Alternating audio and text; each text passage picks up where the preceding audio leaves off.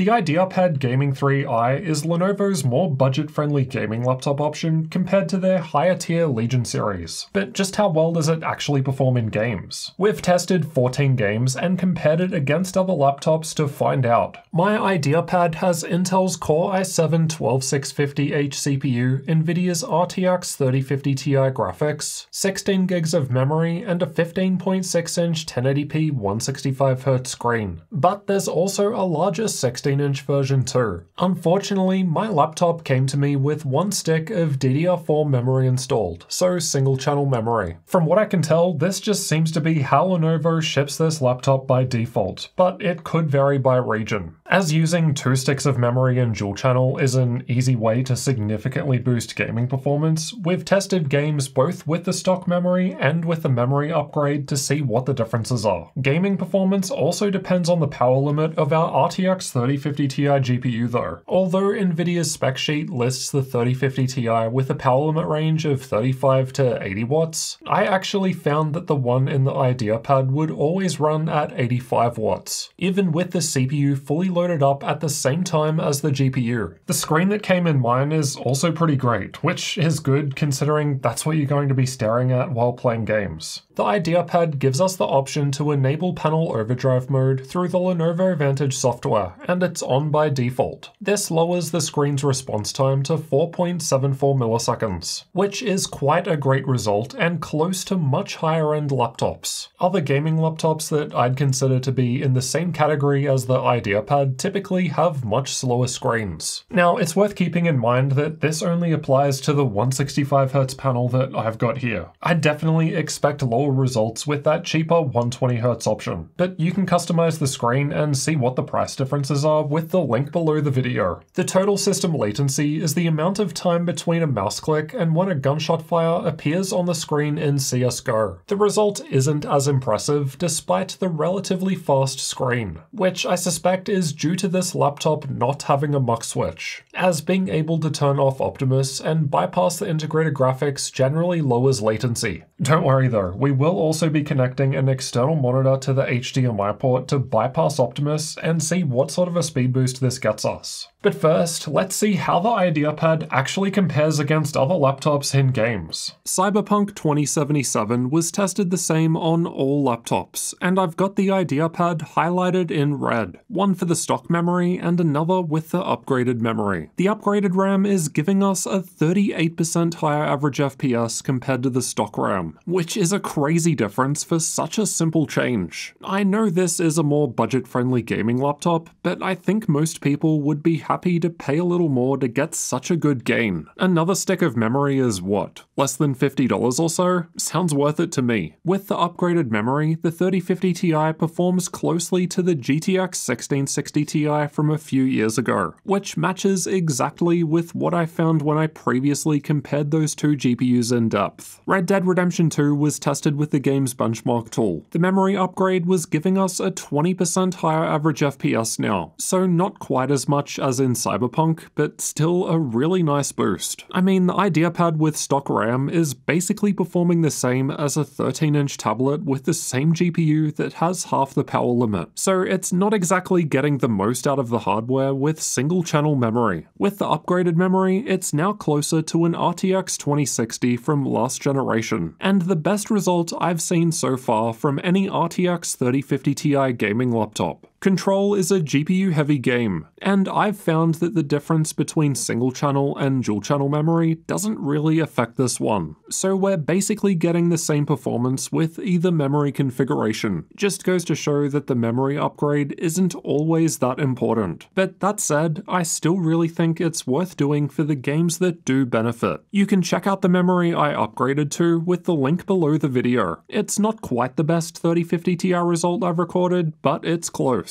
This game and the others covered so far also have DLSS support, so we could use this to further boost frame rates even higher than this. And we'll check that in a moment. Cool, so upgrading the RAM can definitely help in some games, but what about connecting an external screen? The IdeaPad does not have a MUX Switch, so it can be bottlenecked by the integrated graphics. Although the frames for our games do get rendered on the RTX 3050 Ti graphics, it sends them through the Intel integrated graphics on their way to the screen. screen, and that iGPU can act as a bottleneck. Connecting an external screen to the rear HDMI port solves this problem because it goes straight to the Nvidia graphics and bypasses the integrated graphics. In Shadow of the Tomb Raider, using the stock RAM with the laptop screen was the lowest result at 69 FPS. Not so nice in this case. Simply connecting a monitor to the HDMI port boosted average FPS by 7%. Not bad for such a simple change. A larger 15% boost to average FPS is possible if we instead upgrade the RAM, a bigger difference. Interestingly, using an external monitor with the upgraded RAM didn't give a further performance boost in this game, so upgrading the memory is the best move. Now that we know where the IdeaPad fits in compared to other laptops, let's see how it performs in more games. We've tested 14 games at all available setting presets, so that we can get a good idea of what the RTX 3050 Ti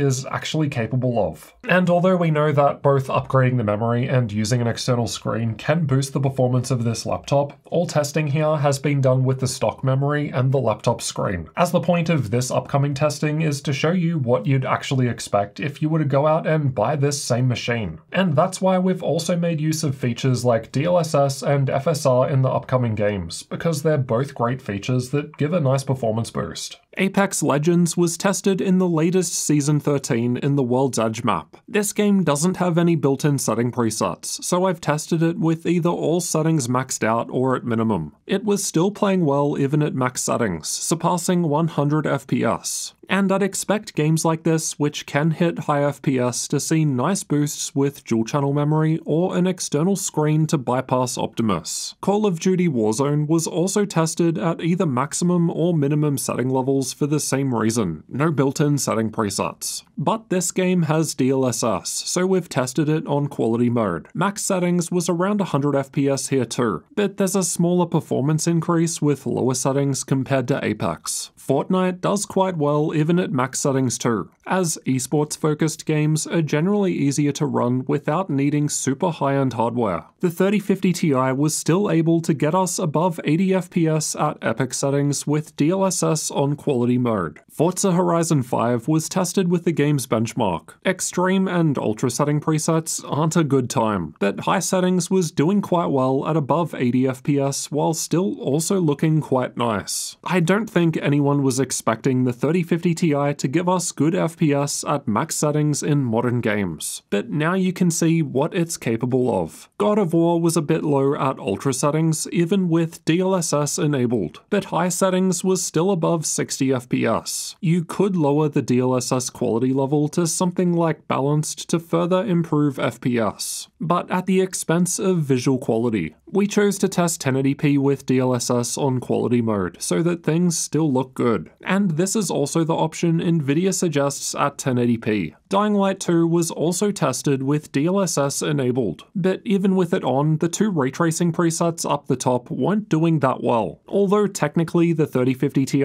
is capable of running games with RT, honestly from the performance I've seen, I wouldn't recommend it in most games. Somewhere between medium and high settings can still get you around 60 FPS thanks to DLSS. Microsoft Flight Simulator doesn't really need a high frame rate to play, so high-end settings wouldn't be too bad, though medium can get you above 60 FPS if you're fine with sacrificing a little visual quality. Far Cry 6 was tested with FSR enabled. We usually test this one with HD textures on, but it wasn't possible due to the 3050 Ti not having enough VRAM, so 4 gigs are a limit. Without HD textures, it's still possible to get close to 60 FPS at high settings. So not a bad result, just don't expect the best graphics with a low to mid-tier GPU. I also need to note that at higher setting presets, occasionally the game ran much lower than what's shown here. It got more inconsistent at higher levels. Speaking of low VRAM, 4 gigs wasn't really enough for Watch Dogs Legion at higher setting presets either. Again, as long as you set your expectations by understanding what the 3050 Ti is capable of, you can still have a good time playing at high settings or below with DLSS on, which is around the 60 FPS sweet spot. Assassin's Creed Valhalla is a game that I've seen hit VRAM limits with just 4 gigs at higher settings too. But again, And given this isn't a higher end GPU like a 3060, 3070, or 3080, just set your expectations a bit lower and drop the setting levels down as needed to run with smoother frame rates. Rainbow Six Siege runs on a potato, so no problem running this older title. Low settings finally gets us close to the screen's 165Hz refresh rate for the first time. The screen actually has a decent response time, but to take full advantage of it with higher FPS can be a bit of a challenge with the 3050 Ti, even at lower setting levels. Red Dead Redemption 2 was tested earlier in the comparison section, but now you can see how the different presets perform and what DLSS adds. Ultra settings can't actually be set due to the 4GB VRAM limit, but based on what we've seen in most other games already, the 3050 Ti isn't exactly made for gaming at max settings anyway, so that's not really a problem, but it's why there's no data point there. Control was also compared earlier, but now we've got ray tracing on in the green bars. RT actually wasn't doing too badly here, still around 60 FPS at medium settings with DLSS on, and honestly, I think medium settings still look pretty good in this game even without RT. Again, you don't need max settings to have a good time. Cyberpunk 2077 was also tested earlier, but again, now we've got some ray tracing results. Like Dying Light 2 earlier, the RT presets aren't looking great even with DLSS on. Only low settings gets us above 60 FPS with DLSS enabled. So if you want higher setting levels, you might need to consider lowering the DLSS quality level to boost the frame rate. So while the RTX 3050 Ti is definitely capable of running games at low to high settings depending on the game, honestly, if you can save up a little extra money, I'd strongly recommend getting the higher tier RTX 3060 graphics. I just really think it's worth it for all the reasons covered in this video. So watch that one next before you buy a laptop with an RTX 3050 Ti. I'll see you in that video next.